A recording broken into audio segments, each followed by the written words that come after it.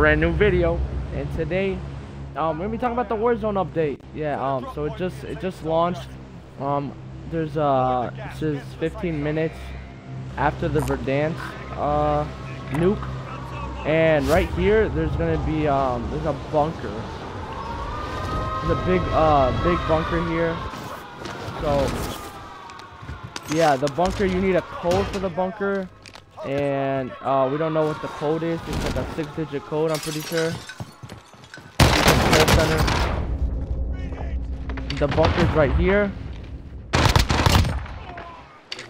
So you need to access the code. It's a 7 or 8-digit code number. I don't know where you get the stuff from, where you get the numbers from, but there's like a poster around the map somewhere that has the code.